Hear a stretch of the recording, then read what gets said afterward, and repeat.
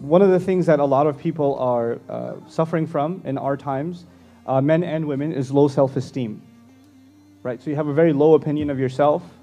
And so when you do find someone who's even remotely interested in you, all of a sudden your world becomes meaningful again because somebody sees worth in you. And this goes back to his self-worth point, right? And so a lot of people are really gung-ho about getting married to this girl or this guy because it was the first one who came along, and they're like, well, you know, lightning don't strike twice. I mean, I know what I look like in the mirror, and this person has bad enough of an eyesight to go with this. So, you know, I know, seriously. But they have, it's going on inside the head, that, you know, yeah, for a lot of people. But the idea that, you know, nobody else is ever going to come along, you know, I have this chance, even though this is not the perfect kind of person for me, but I should settle. On the one hand, we don't look for someone perfect, but on the other hand, you shouldn't be settling also. And especially as a result of a low opinion of yourself, you shouldn't be doing that.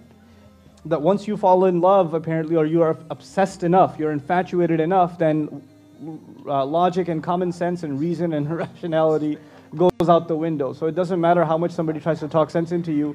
Once you've been like infatuated enough, you're a mule. You're no good. So if you can come back to humanity a little bit and detox from your obsession, then this conversation actually makes sense.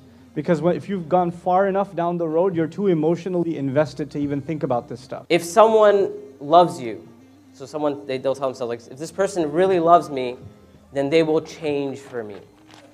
So they'll tell themselves that, you know, even though, once again, we may not be compatible, we may have a lot of issues, a lot of differences, but we love each other.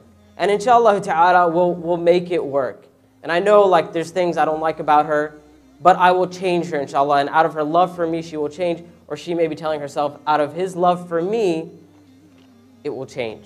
And as they say, love conquers all, right? Have you guys heard that?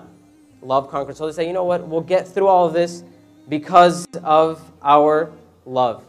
And subhanAllah, this is once again one of the main issues that I've seen, is that when people get over that infatuation stage, they realize that it's very, very hard to change someone else.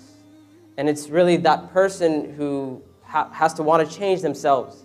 And once you're no longer infatuated with the person, and it's no longer, you're past that honeymoon stage or whatever they call it, 5, 6 months, 4 months, 2 months, depending on who you ask, right?